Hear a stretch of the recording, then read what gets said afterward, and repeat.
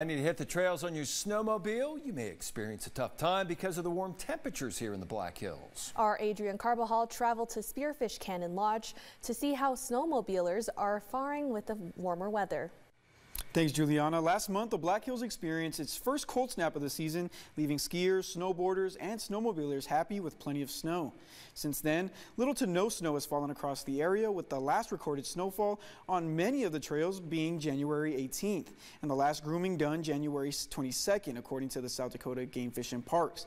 That means bad news for Jack Rolfes and Terry Hoffmeyer, who travel from Iowa. They cite poor conditions as the cause of their short snowmobile trip this morning. They're hoping for more snow soon.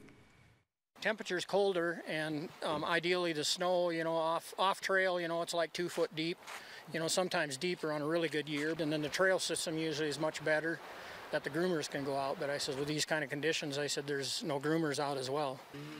Even though conditions are not ideal right now, snowmobilers are hoping for some snow down the road to help make the most out of their time on the trails. So Adrian, how can people find out what condition those trails are in?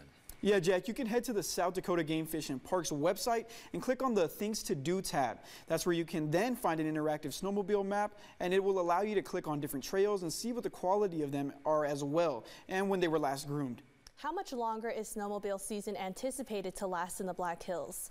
Snowmobile season goes as long as the snow does, but the official length will be from December 15th until March 31st of this year, as most of the snow is gone by that time of year. All right, thank you very much, Adrian.